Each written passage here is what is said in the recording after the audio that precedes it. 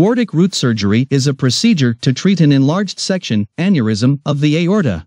The aorta is the large blood vessel that carries blood from the heart to the body.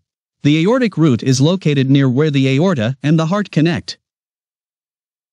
Doctors perform aortic root surgery to prevent a burst aneurysm. They also perform it to prevent a tear in the inner layer of the aorta's wall, aortic dissection. They also do it to prevent the enlarged aorta from stretching the attached aortic valve. Aortic aneurysms near the aortic root may be related to Marfan syndrome and other heart or inherited conditions.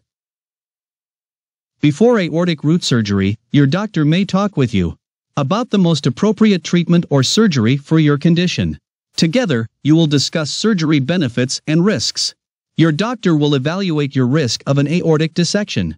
This is a tear in the inner layer of the wall of the large blood vessel that carries blood from the heart to the body, aorta. Your doctor will likely also measure the aorta when deciding if aortic root surgery is best for you. There are several types of aortic root surgery, including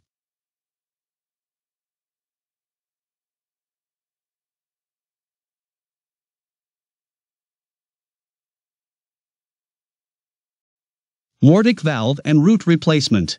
In aortic valve and root replacement, composite aortic root replacement, your surgeon removes a section of the body's largest blood vessel, aorta, your aortic valve.